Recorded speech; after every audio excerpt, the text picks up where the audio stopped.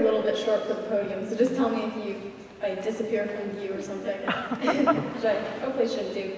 Today's talk, or I should more accurately say workshop, because I'm really looking forward to hearing a lot from you and really participating back and forth quite a bit. The title is called The 21st Century Writer's Toolbox. And I think that this really represents my attitude toward writing when I think about it. Really, as a teacher, is that I'm a writer myself, and so I try to come at it from that angle. Now, as a student, I also bring that sort of perspective on writing that I have from being a student in an AP Lit class, and I think that I've learned a lot of things from this dual experience of both working with students to teach them about writing and being a learner myself. So, you've heard a bit about me. I'd love to hear more about you. Can you raise your hand if you're a principal? Any principals in the room? Okay, great. Raise your hand if you're a teacher. Great, lots of teachers. And elementary? Wow, okay, middle? Few people. And high school? Wow, okay. So, I can definitely see high school, middle school is a little outnumbered here by elementary, which is an awesome thing. I personally really love working with elementary school students because they're the only ones who, when I'm asking for ideas, everyone is raising their hands and just clamoring to be heard, which I think is a lovely trait. And then for some reason that just goes away as you get older. So hopefully some of the things that we'll talk about here can encourage participation and really motivate students to take part more. Now, one thing that I'd love to hear from you before I get started with some of these techniques and such, what are some of the challenges you faced or some success stories you've had, actions you've taken? Would anyone like to share? I can see the hand raising really does go down. Some brave souls. Yes? I think one challenge is having students get started on their writing. It's like that brain block that they just can't get started. Having students get started on the writing, overcoming the brain block at the beginning, great. And does anyone have a solution that they've used to address that?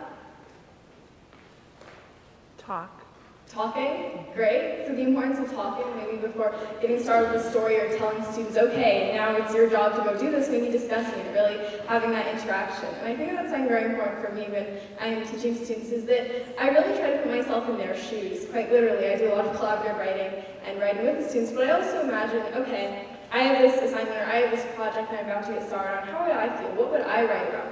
And if I feel stuck myself thinking about that, I realize, okay, there's a bit of a problem and I need to work with them.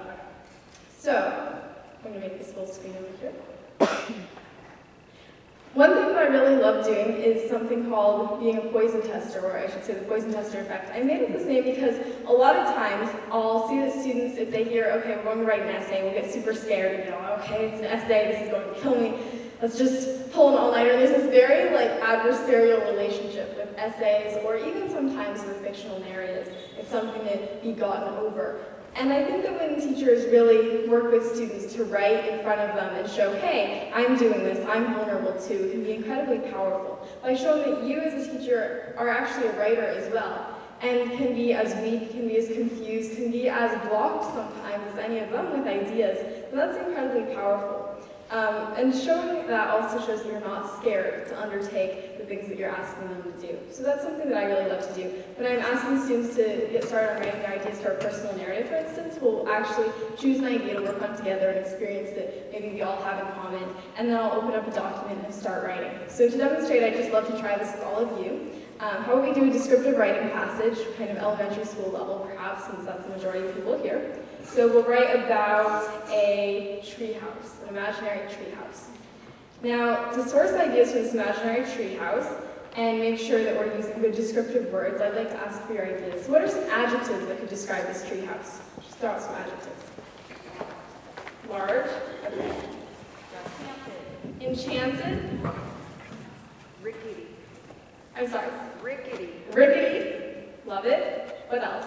Spider inhabited. Spider inhabited. Great. What else? Open window. Open windows. Lovely. Starting to see the image of this treehouse you guys take for. What are some other things? What words are we missing? What about secret? Great. Hideaway. Hideaway. And what about colors? Any colors that come to mind with this treehouse? Tiny. Yellow. Yellow. Brown. Tiny. Brown. Wooded. red, wooded. Great, so we have this list of words and adjectives that can describe the tree house, and now the question is, how do we weave this together in something that makes sense and that really gives the reader an interesting description, a very visual image? So we might start with where it is, its setting. It's wooded, so is it in the middle of like a really big enchanted forest, or is it in someone's backyard? Okay, raise your hand for enchanted forest. Seeing some raised hands, raise your hand for someone's backyard. Wow, we have some people who like realistic settings here, all right? So, It's a secret garden type of backyard. a secret garden type of backyard. Okay, the backyard is isolated, hidden deep within a nest of crawling tendrils of tendrils isn't like the right word for, okay. Actually this is sort of what I mean. Usually I wouldn't be quite so nervous about the first sentence, but working with students, I definitely have a lot of thoughts running through my mind. Will they think this is good? Will they think it's boring? Will they think, oh, she's not that great of a writer, why is she teaching us? But that vulnerability is incredibly exciting, and it also makes me have some empathy for them, how they might feel, especially some less confident writers. So the backyard is isolated, hidden deep within a nest of crawling tendrils of ivy and towering trees.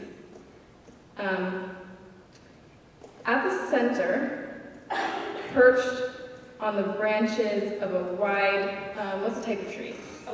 Oak is the tree house. Okay, is tree house supposed to be two? Okay, Microsoft Word tells me it's supposed to be two different words. It could be wrong, yes, that's right. I should not trust Microsoft Word. This could be a opening for propaganda of some kind. Okay, no, that's like really sketchy. Enchanted, rickety, spider inhabited. So we can start weaving this in with some sort of transition, or maybe we can keep going with this paragraph. Let's see. The beams supporting the walls are rickety and infested with spiders. What is characteristic of these spiders? Are they frightening? Are they kind-looking, hostile? Creepy. Infested with creepy spiders that pop out at, in moments you think they're gone. Okay, that's a little bit awkwardly phrased, but we can always go back and revise. Two open windows beckon adventurous climbers. So if you want to pop in through those windows.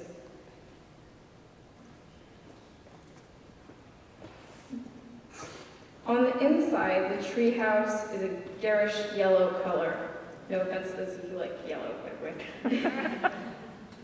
But on the outside, it's the brown color of the trunks of trees. And what else can we incorporate here? From a passing pedestrians, actually you wouldn't really have a pedestrian in the middle of such a secret garden like backyard, but all right, from a passing pedestrian's point of view, it looks ordinary. But from yours, it is enchanted.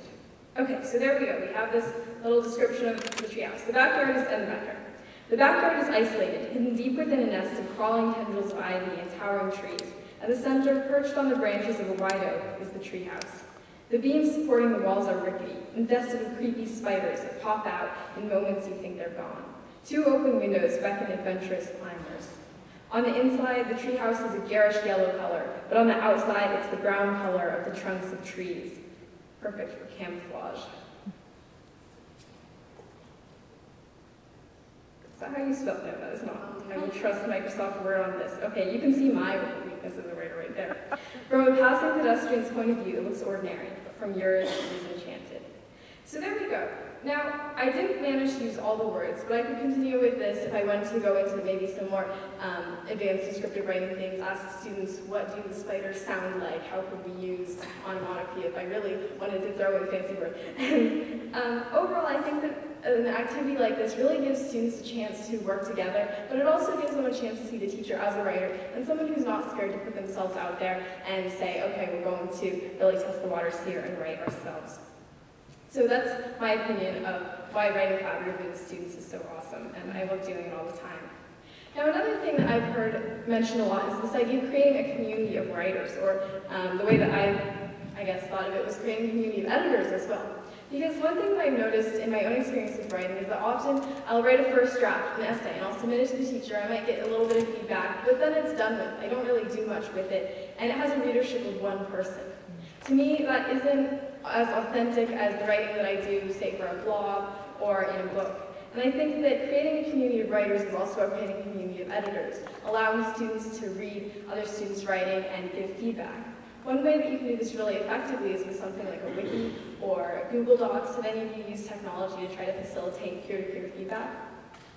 Seeing a raised hand. Do you want to elaborate a little bit? I use both. You use, sorry? I use both the wiki and for the Google Docs as well. Awesome, great. So, to give an example, okay, so like a Google Doc. Probably, has everyone here seen Google Docs before? Okay, I'm seeing some raised hands. Probably most of you have, but let's say I'm a student and I started writing, let's say I uploaded my treehouse descriptive passage. Okay, treehouse descriptive passage, and I copied this and my list of words here. Now what I could do is I could share it and ask my teacher, I could ask other people in my class to read it, and they could add comments. I could allow them to edit, or I could allow them to comment, or just to view. Now this is a really simple thing, as you can see. It's literally 2 clicks and you're done. But the great thing about this is that suddenly you can get all these different points of views added in one document. And if a teacher, say, chooses to edit it, then the student can watch them doing it in real time and really learn very essentially about the writing process. Now another great example, especially for discussing, I think, a book or any other big projects for students would be something like a wiki. So this is a wiki space that I used for the conference I organized, TEDx Redmond, but I think it could be used really effectively to work on a project because you can create all these different pages, people can edit it, and it really allows you to see, okay, who's been writing, who's been editing, and describe the changes. So again, showing that writing process and getting students to practice their typing skills, to practice their computer literacy skills, I feel like it's a lot of things in one. So the wikis and Google Docs are a really essential part of the 21st century writer's toolbox. Now I also want to ask a question, have any of you used social networking in your writing classes? I'm seeing some raised hands, awesome. Would you like to tell us a bit about that? I use social networking, I do not use it in writing classes. Sorry, I wasn't listening to the whole question. Oh yeah, no problem. How do you use social networking otherwise? We have a team of coaches in our district, and we collaborate a lot together, both socially and professionally. What are you doing for this? How did you solve that problem? And so we put things up, share them on a blog or share them on a Facebook page so that we can all see what other people are doing or managing or happy birthday or whatever that connection needs to be. That's awesome, using it in a professional context. I think the important thing to realize for that is that you use social networking a lot as adults. If you're trying to create a really authentic community of writers, allowing students to tap into a, not quite a professional network, but an educational network, allowing them to see, here's how I make these connections, here's how I can bounce off ideas, can be really powerful. And I think that a lot of times when you hear Facebook or you hear social networking and students, there are sort of alarm bells that go off and, oh no, that seems like a really bad idea. But in my own experience, I've been on Facebook for a little while, and I'm going to maybe take a bit of a risk here and bring you to my Facebook page. So if there's any objectionable content in my newsfeed, it is not my fault. Let me bring you to a definitely not objectionable content page. My art history class actually has a Facebook group, and this is really common in a lot of high schools. Students will set up these groups, especially if they want to complain about what's been going on in class, or they just want to help each other out, post homework, what's been going on for people who are absent. It's been really nifty, and it helps a lot because all these questions that otherwise you might be confused by, or you might have to call up a teacher or something, are suddenly answered right here. As another example, I was doing Relay for Life with the American Cancer Society, and Facebook was like the key organizing tool. So you see how we're not just using Facebook to spread objectionable content. We're using Facebook to connect with our classes. We're using Facebook to promote the causes we believe in, to organize events, and to all in all really, I think, be better citizens in some ways. Obviously, that's not all that we're doing, but I think it is important to realize that this is a key component of most of my peers' social networking experience. So this might be more appropriate for, say, a high school audience, but let's say that, what is a book you read a lot in high school? Okay, so The Great Gatsby. 1984, okay, so let's say we have 1984 group. And you could make it a secret group if you were extremely concerned about privacy. Now, this is something, obviously you want to make sure that everyone in your class is on Facebook already. If you have people who aren't on Facebook, then maybe like telling them, hey, get on Facebook just for this might not be advisable, but in my experience, pretty much everyone in my high school is on Facebook. So if you made a secret group, and then you add friends, so let's say I'll add my mom as an example, just so that I can start this group. Create, and choose an icon, okay. And now suddenly, I can post things, I can add photos or videos, I can ask questions. This is really cool because it allows a lot of the students who might not speak up otherwise to really participate. And so maybe I could pose a question. So, what is the question you could pose about 1984? I read it like half a year or so. Okay, question you could pose about 1984. How is it relevant to today's society? That's a good one. Okay, how is the message of how are the events of 1984 relevant to today's events in today's, there we go, post. And then if you were a student, you could comment and say, as an example, for instance, there's this news about England having over 1,000 surveillance cameras within Metro London or something like that. Or you could add something about surveillance, or there's tons of different examples that could tie in. Now you can also do this if you're looking for a more secure environment and one that might be better for elementary school students, say. Edmodo is really awesome. I recently had the opportunity to speak to a group of students in Maryland. And one of the really cool things about what they were doing was they were creating a big literary anthology of their work, which I was like, yay! This is a really wonderful, authentic example of how students can be writers and they're having this big project. But another cool thing was that I had these 4 video conferences with them. And I had never met any of them in person, but we had this connection through Edmodo so that when they have questions I can answer. They would often ask really interesting questions about, have you ever had this feeling where you had to give up or you've gotten really bored of something you're writing? And I'm like, yes, I'm a writer, but I get these feelings all the time. And so you're a writer, even though you might get blocked, you might have writer's block sometimes. That's totally normal. And I think that it was really awesome to be able to connect with them. And it taught me a lot because I saw what is the process going through their minds, how do they feel, what are the things that make them insecure when they're about to share writing with the audience. So this was a really great example of a social network, Edmodo, an educational one, being used for writing and for students to build this community. What I really loved was that it wasn't necessarily just me answering the questions all the time. A lot of times when I was, say, busy and I wouldn't answer maybe for a day or two, then other students would chime in and they would help each other out. And I thought, well, this is really awesome. What if more classes could have something like this, where students could work together, say, here's an idea I'm thinking about, how can I make it more realistic, or what do you think this character could say, make their dialogue sound more like a friend of yours, or more realistic, what is a descriptive word I could use? There are a lot of possibilities for students when they have this community, a place to go to, and it also extends their experience with writing outside of the school day. Because a lot of times I'll hear people say, I do this writing class, but it really doesn't have relevance outside of class. Or after I leave class, I stop writing. And that's something that we should probably try to prevent because when it comes down to it, writing is a lifelong thing, not just something that you want to do for an hour every day. So that's an example of social networking. Edmodo, Facebook group, you can ask questions, upload files and links. For instance, if I have this Cheers passage, I could bring it to my Edmodo group and say, hey, here's my passage, could you please add comments and tell me what you think? So this would be a really awesome way to create that peer-to-peer interaction, and it's all teacher monitored, so it's really cool. Now those are just a few of my ideas. Do you have any ideas for how you might use various online tools or social networking in your writing classrooms? Yes? VoiceThread. VoiceThread? Great. Okay, so how many people here are familiar with VoiceThread? Seeing some raised hands? Great. This is a really nice one because if you think about how a person's voice, I'm not super familiar with it, but a little bit. If you think about how important someone's voice is, like when you're giving feedback or really anything, or to tell a story, that can be really awesome as well. Great, VoiceThread, anything else? Any other ideas for online tools in the writing classroom? Yes? What kind of apps are good for iPads? What kind of apps are good for iPads? That's a really good question. For iPads, I would say if students really like visual learning, I use Drawing Pad a lot. I would draw something and then I would take that and try to do a descriptive activity. It depends what level are the students.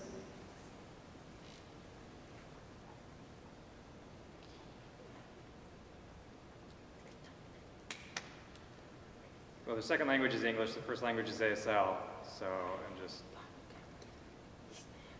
a bit of a complicated scenario.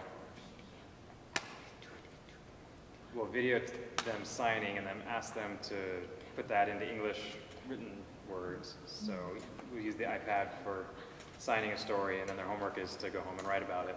So I'm just wondering how the video and the writing can happen on the one iPad. I wonder if there's an app that can help with that, or anything we can use.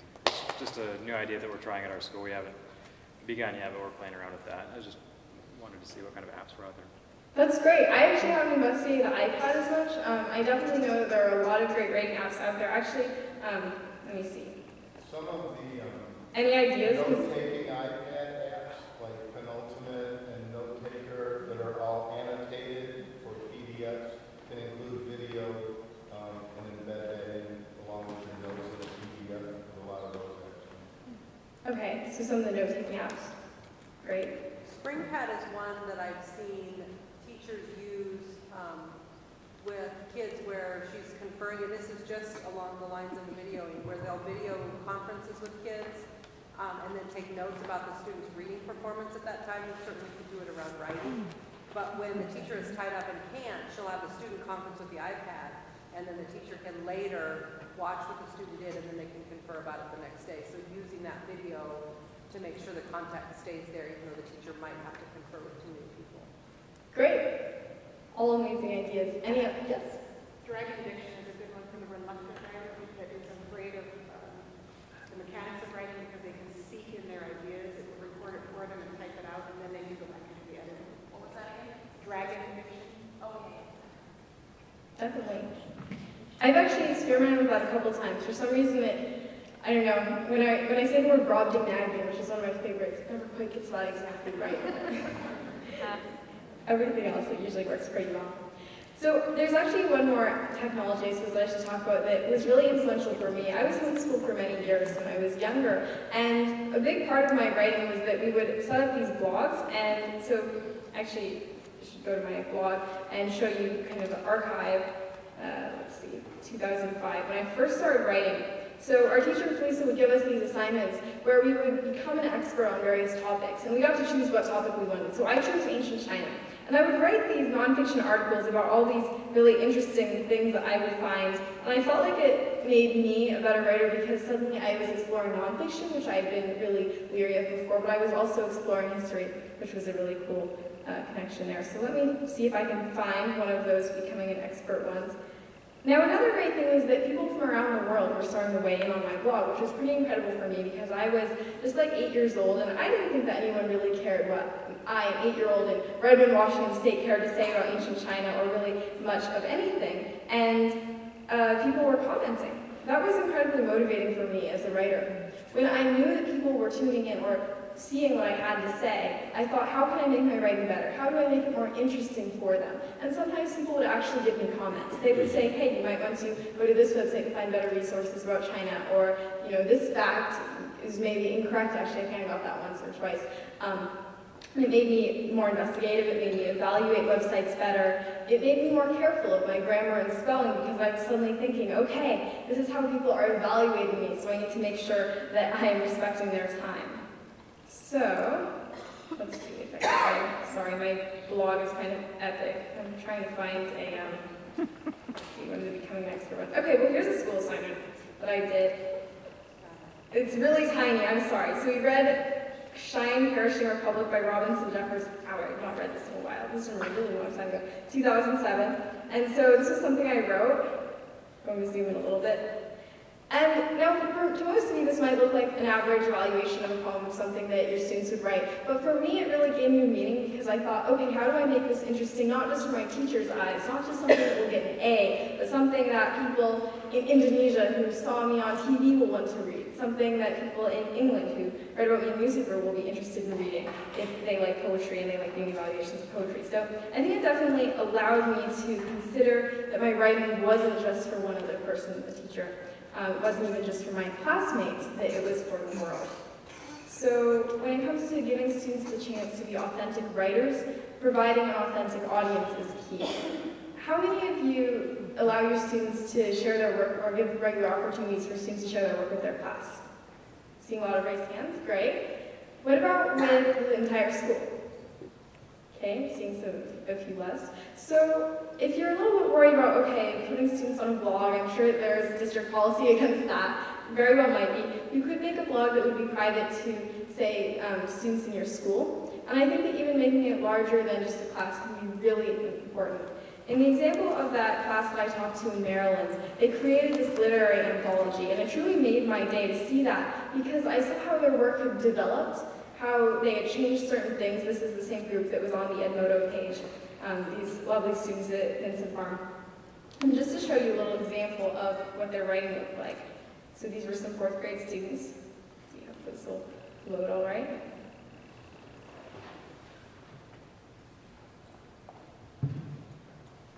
So this was their anthology that they created.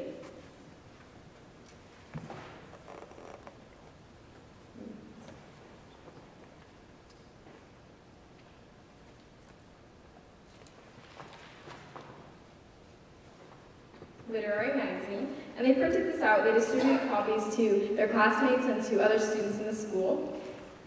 They also included a lovely picture and some quotation marks. And this was really a part that made my day, dedicated to adversity, to offer inspiration, cheerful guidance, which taught us all that we have it in us to be an author, which I thought was really amazing of them, because also one of the stories behind this video conference was that again and again, technology issues had come up, things had gone wrong. In some ways, even though I evangelize using technology to such an extent, I may be the worst person for it, because every single time I did a video conference with these students, the video conferencing system had problems. And yet through all this adversity, we kept on persisting, we kept on creating stories, and these are a few of the things that they wrote. So this one reminds me a lot of my writing. This is Regina's impressive illustration of fantasy. Lovely title there. So once upon a time, there lived a Pegasus named Gazelle, and she was very lonely. She was so lonely that when she flew, she left no rainbow trail, unlike the beautiful rainbow trails of other Pegasuses.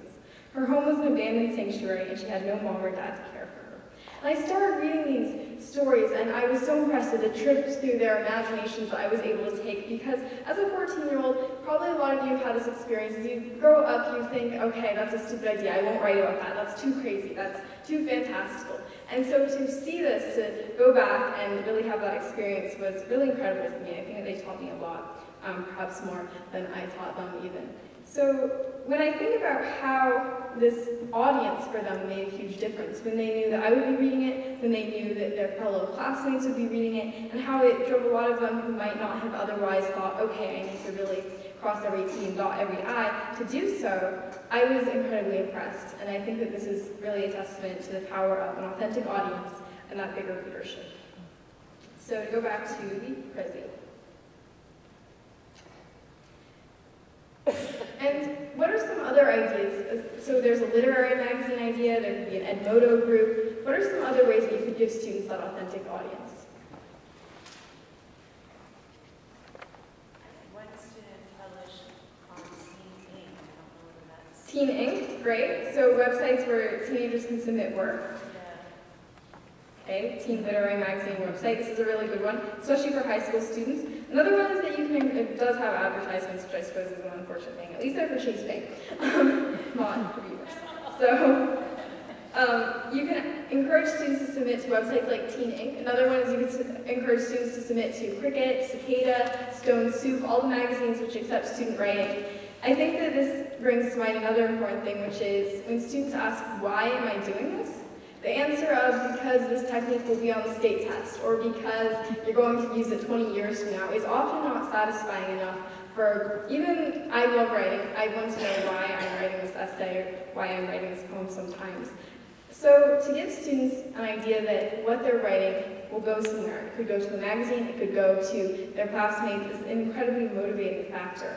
I would also say that I know that you're not supposed to get politics or argument maybe as much in the classroom, but ask the students to write to your elected officials about a thing you really, really care about, or writing a letter, say if you could write to President Obama, or perhaps taking a side in an argument. You know, those are things that got me writing quite a lot when I was younger, maybe because I was a bit more politically oriented.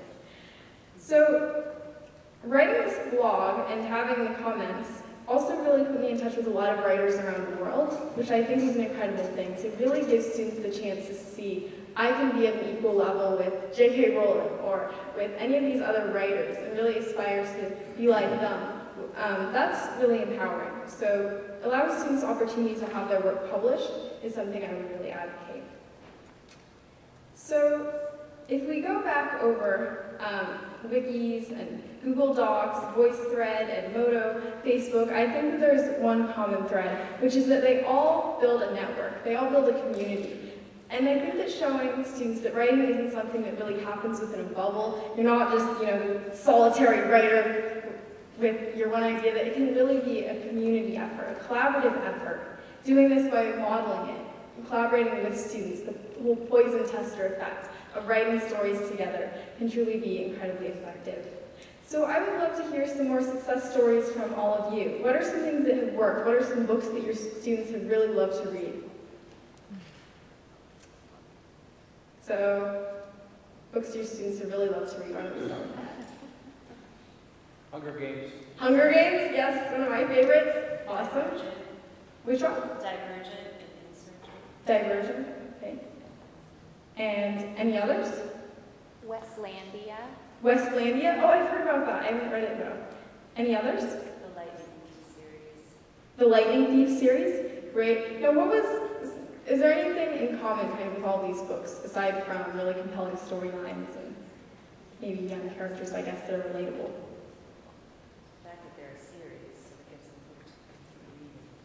Series? Okay. Now, how many of you allow students to have some say in the books that are being read in a given semester? Seeing some raised hands? Great. So how do students work out which ones to decide? Is it a vote, or do they nominate certain books? They share ideas, and I don't really set them with one book. I let them have the book that interests them, and then if somebody's interested in the book, I'm like, well, you guys kind of like the same genre, why don't you guys talk together? And I have my students talk to each other about books that they like, and that gets another kid hooked, and then they start to see what their interests are, and then I try to push them to try something else. But okay. I think that actually brings to mind another interesting idea. So let's say you take a book that's really popular, like The Hunger Games, and you ask the students, how about you create a fan page for this book? You can invite some of your fellow students too, and you can talk about why do you like this book so much? How might you convince someone who's like, oh, I won't read The Hunger Games, it sounds so violent and nasty. How would you convince them to read it? That has a really good story. What are some common things that you like about the book? Really getting students to elaborate beyond, I love this book so much, can be difficult, I've seen, but asking them to start a fan page or write an editorial, write a book review, not a book report, I think could be super influential. What else? What are some other ideas that you have?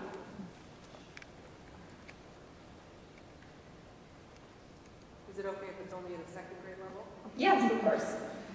I participated in a writing class with some of the people in this room, and we did The Important Book, which is a book that is, the important thing about a spoon is that it's hollow. You eat with it, it's something, but the important thing about a spoon is that you eat with it. And so I read that aloud to kids, and we talked about what the author was doing, and we looked at the sentence structure, and for second graders, they had no problem recreating their own important thing, and the ideas that they come up with are amazing, even if it is, the important thing about a feather is that it's light. You can blow it and it'll fly across the room, but the important thing about a feather is that it's light. I mean, that's a one-liner, that's all that student had to come up with, but now they have a poem that they feel amazingly successful for, and so we published that in an anthology of sorts. and shared it back with those kids. And I did the same activity in 5th grade, and I got better writing from the 2nd graders. Wow. Wow. That's really powerful. Yeah. I think that it goes to show something as well about how students can be really self-limiting sometimes. We can definitely be our own worst enemies. Maybe if you saw me sort of writing the treehouse ideas, there are probably 1,000 other places I could have taken it, but I was thinking, okay, what will work best, you know, and sometimes it's that amount of perfectionism or that thinking, what will other people think of me, that can narrow that writing, so it doesn't have that same, I guess, beauty of the 2nd graders. What are some ways that we can help preserve that creativity? Well, one thing I think we need to do is not to tell kids, well, you can't write that.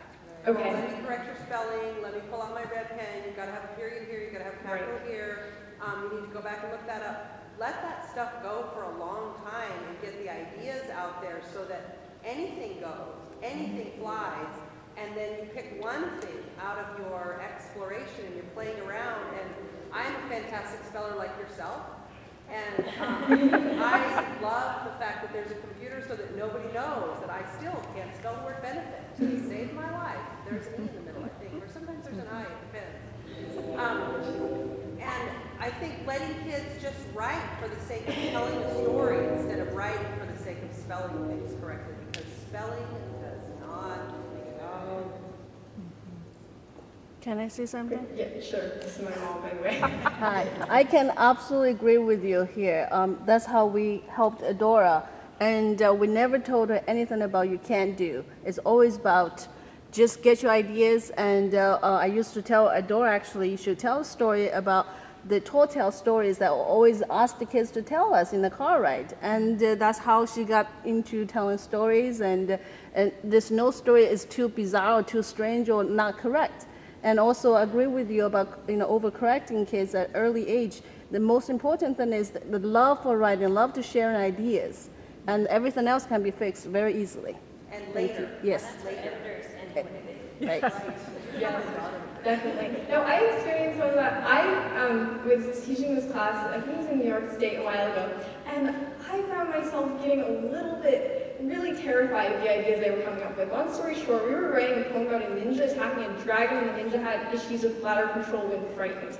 That was our poem. Now, I was thinking, oh my goodness, what will the teacher think? Will I be forever banned from speaking at the school again? Are the students going to go home and tell their parents about this, and they'll be shocked at how vulgar and terrible this is? But I then thought, well, you know what, the fact that these 5th graders actually are comfortable enough with speaking about this issue and not like dissolving into giggles every single time, for a while we did, but the fact that they also see that poetry can literally be about anything that you want it to be, that it's not just the domain of dead old men from the 15th century, that was the most powerful thing I think that we drew from that day. And I think that as a writer and a teacher, I felt like I have to take myself less seriously sometimes, because I've been reading so many classics, and I feel like I have to be exactly like Charles Dickens or something, and that's like the worst way of starting writing, I think, trying to put yourself into that mold. So, really good point. I think that emphasizing the content, the idea, as opposed to the form and there's the structure can be incredibly important. What are some other ways we can preserve creativity? As a staff at Inglewood Elementary, we've been working this year a lot on inquiry writing and allowing students to look at a genre of books, of text, and figuring out their own understanding through the lens of an author. And what does nonfiction writing look like? And having the students come up with what nonfiction is, and then using their ideas, their inquiry that we engaged in as a class collaboratively, to then drive the writing instruction in the classroom. Great. So giving them that ownership piece and that tie-in to what they're doing. Giving students ownership? Great. Now, how many of you would say that all of your students call themselves writers? All of your students call themselves writers? A few people. Okay, so that's a really major part, I think. Making sure that every single student feels that they're a writer. It is a writer. It doesn't have to, you can emphasize, being a writer doesn't mean that you have this, like, insane personality or that you write every single minute, but it just means really being invested in your writing, caring about writing, And I think that that's one issue, is that a lot of times students feel like writing is something I do, but it's not something I am. It's not part of my identity. So really giving students that ownership can be a major component of that. What are some other ideas? Because really I feel like reciprocal learning is such a big part of it. One of the reasons I was super excited about coming to a writing conference like this, or writing and teaching conference like this, was to be in a room with people like you and to be able to hear your ideas. So please do speak up. I work with students that are struggling writers, and they're in middle school, and I had them do a project where they created their own country, and they needed to draw it, so that helped a lot of students because that's where their talent lies. And then they were able to write some paragraphs describing it around.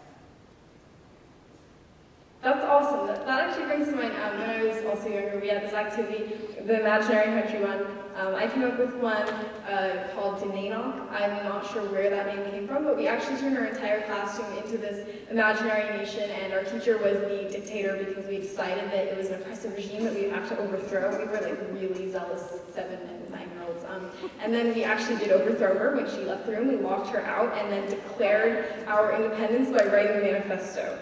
Now, this was all completely unplanned, and I think that she might have been pretty mad at us while she was locked out. But when we showed her our manifesto of independence, she, I think, realized what a cool thing we had done. And that is the type of thing, that is the type of writing that I think students can produce when, you know, there are those organic moments. Obviously, I'm not saying all of you should suddenly give your students the opportunity to overthrow you, but it made us really think about hierarchy, made us think about government, and, you know, most 7-year-olds probably generally don't put overthrowing an oppressive regime on the top of their priority list for the day, but that was ours, and it made us produce some pretty awesome writing.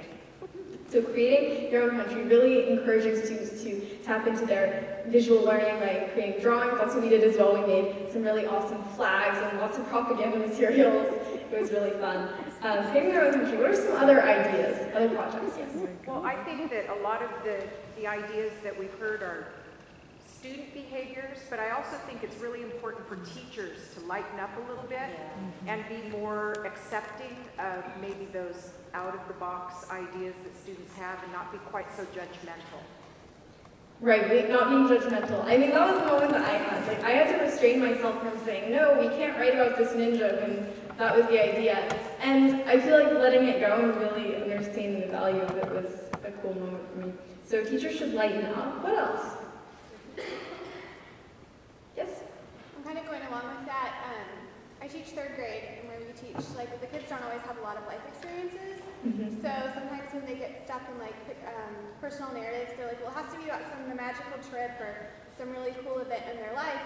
And you can write about just going to the park or going to Fred Meyer's. And we read Tales of the 4th Grade Nothing, and I think that was a really good example of just how he writes about his life and his little brother. And so just to show them that you can write a story about just getting up in the morning, and it can be a good story that can still have value. Great, making the magic out of the mundane can be an incredible skill. Actually, as a great example of that, since I taught a group of students about personal narrative one time, and I asked, so, oh, have you traveled anywhere? Have you taken a nice trip? And a lot of them hadn't gone out of the state, and a few hadn't actually really gone much further than their town. So I thought, okay, how do we take a common experience that seems really boring? And one of the examples was choosing between flavors of ice cream. And so choosing between flavors of ice cream is generally not a life or death decision, unless you're in some really weird ice cream parlor. And I asked students, okay, what, in the few seconds that you're staring at the 2 flavors of ice cream, what is going through your head? What are the feelings? And students came up with this list of words. It included things like, I think there was even like stressed out, and pulse was like fast pulse, something else. Actually, why don't we try this here? What are some other words? What would come into your mind? How do you feel as you're looking eagerly between 2 different types of ice cream? Mouth-watering. Mouth-watering. Great. Hungry. Hungry. Anxious. Anxious. Brain size.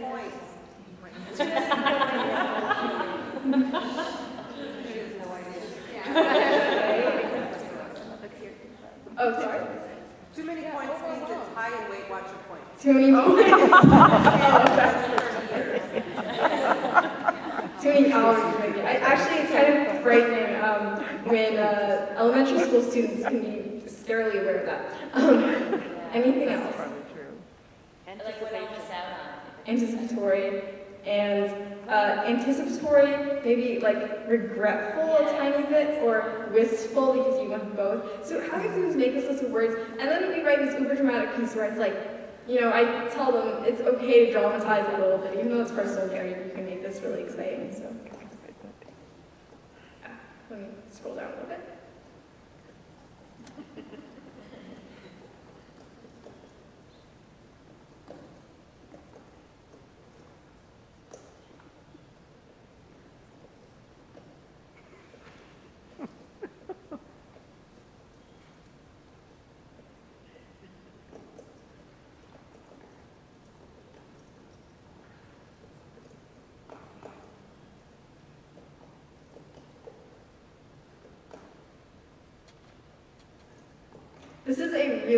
This is really gross, so I'm about to say that. I figured I need to let it go, right? And that was what came to mind.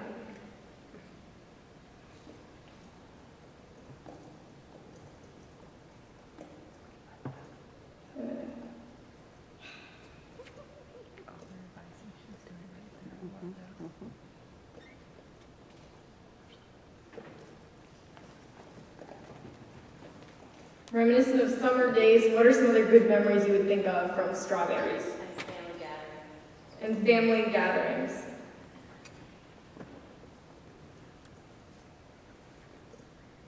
There was that alluring chocolate tub. What a funny word to describe a carton of chocolate? What is the word? Tub, okay, good. Tub of chocolate ice cream. How would you describe chocolate? Decadent. Decadent. Comforting.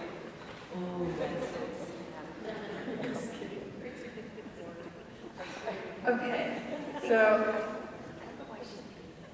now you could ask students, maybe they could even take a vote. Which flavor should you choose? How do we make this more exciting? How do we up the ante? So maybe it's like you have 1 second. How do you feel now? So really getting students to feel the suspense and to realize that this is a really mundane activity. You know, choosing between 2 flavors of ice cream, who feels like that? But the thing is that everyone can feel like that in that, you know, split second, 2 seconds or whatever. You can have that little racing pulse and the looking back and forth and kind of weighing your options. So.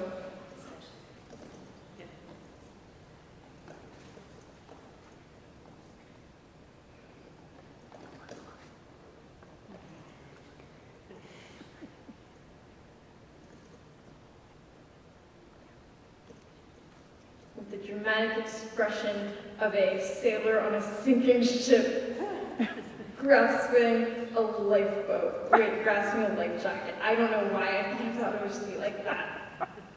Maybe. You could ask students to come up with a better simile. I'm sure they would have lots and lots of ideas. Chocolate, I declared breathlessly, confident my choice. But before we left the store, I did look back wistfully once at that beautiful tub of strawberry. Okay, or strawberry ice cream, I could say. So, we wrote that in like, what, 2 minutes, 3 minutes, however long that took. My eyes darted between the 2 flavors of ice cream, my pulse racing, strawberry, chocolate. Hurry up, my brother yelled. I wanted to yell back, but I had a decision to make. I was hungry, my mouth watered, my tongue dripping with anticipation. On one hand, I was anticipating that cool, sweet strawberry flavor reminiscent of summer days and family gatherings. But there was that alluring tub of chocolate ice cream, decadent and comforting. Finally, I threw open the freezer door and grabbed the tub of chocolate with the dramatic expression of a sailor on a sinking ship grasping a life jacket. Chocolate, I declared breathlessly, confident in my choice. But before we left the store, I did look back wistfully once at that beautiful tub of strawberry ice cream. So, mundane experience turning into something dramatic, turning it into something that has all the, you know, melodramatic stuff of maybe not life and death, but, you know, pretty close. That's actually a really cool challenge to ask students, how do you make a decision between 2 flavors of ice cream as dramatic as someone who's made no life or death decision, you know? I feel like that's a super important component of writing, being able to turn the mundane into the magical. All right, so let's get one more idea for our list of best practices, because this is literally what I take from conferences and incorporate into my thinking, so let's have one. I think even if some mentors have already published authors, so if they like a certain genre of writing, then show them some examples of people who have done it before. Great. Getting published authors to be mentors, wonderful. I know that students can get really excited about author visits. When Christopher Paolini, he wrote Aragon, that whole Inheritance trilogy, he visited my local library. Unfortunately, I missed him, which I was really missed about, but I know that so many people turned out to see him. And so writers can be like celebrities, especially right after you've read someone's work. All right, so we have this list: letting errors go, emphasizing the ideas instead of the form, telling a story for the sake of telling stories, telling tall tales to promote that imagination, making sure that creativity doesn't diminish as we get older, inquiry writing, looking at a genre of books, figuring out interpretation from the lens of an author, really giving students ownership, making every single student feel like they are a writer, and allowing them membership into a writing network with their students, with their fellow students, with their peers. Creating someone's their own country, drawing, writing descriptive paragraphs, making a flag, going through all the motions of being a country, maybe even writing a Declaration of Independence. Teachers should lighten up and be more accepting of out-of-the-box ideas, emphasizing that you can write a story about those seemingly mundane experiences, and getting published authors to be mentors in your classroom with students who are really big fans. Great, so we have this list, we have some different tools to use, whether it's something as simple as Facebook, or you can set up an Modo or a wiki. All of these things are free, so that's really the great thing. And all of them have privacy controls. Even with something like Blogger, you can set it up to be specific to just these people with just these email addresses. And I think that this is really one of the cool things, is that I, as a writer, I feel like I would not be standing here today. I wouldn't have the opportunity to publish my books or really take my writing much further if I hadn't, from an early age, had many of the things that we discussed about. This authentic network, and the chance to see writers as mentors, the chance to really hear from my peers about my writing. So, you never know if the students walking in your classes might be able to really reach new heights, and I'm sure that you all know that every day. So thank you very much. I really appreciate it. I'd be happy to take any questions.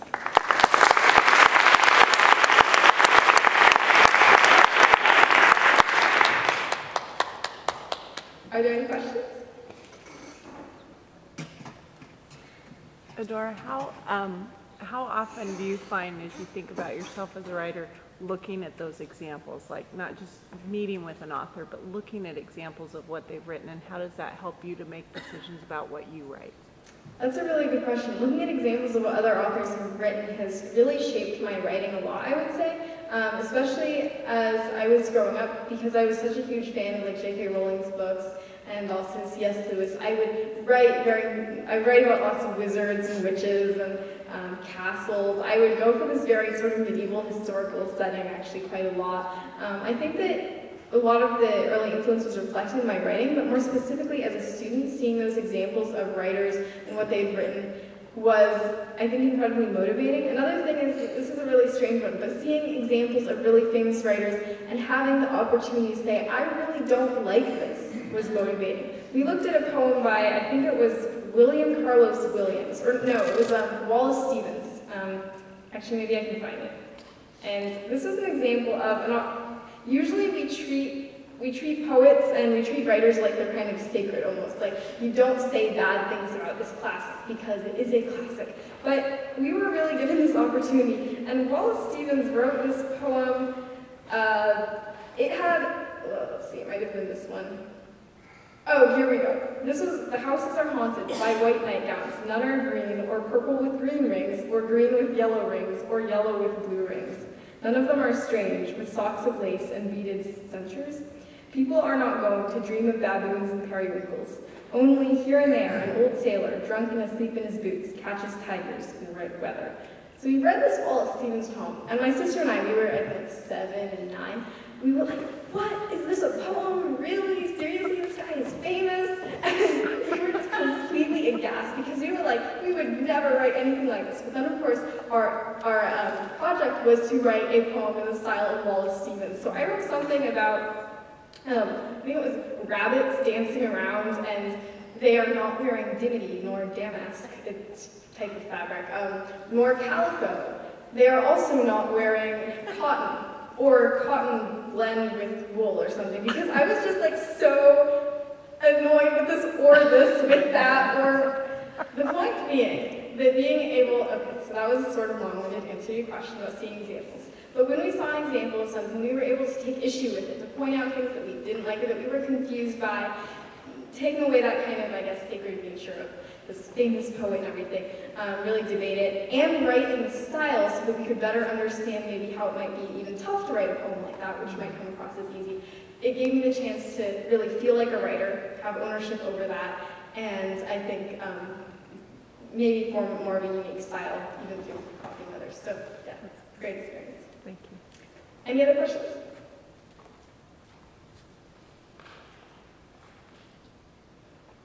Okay.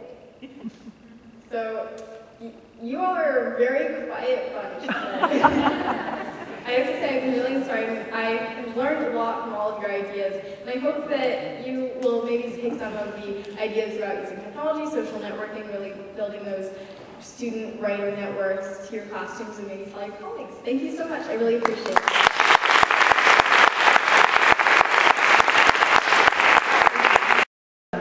She's wonderful. You know, Dora's been on many TV interviews, and she speaks very passionately about what she believes in literacy and teaching children. And we're thrilled to have her speak again this morning. Welcome, Dora.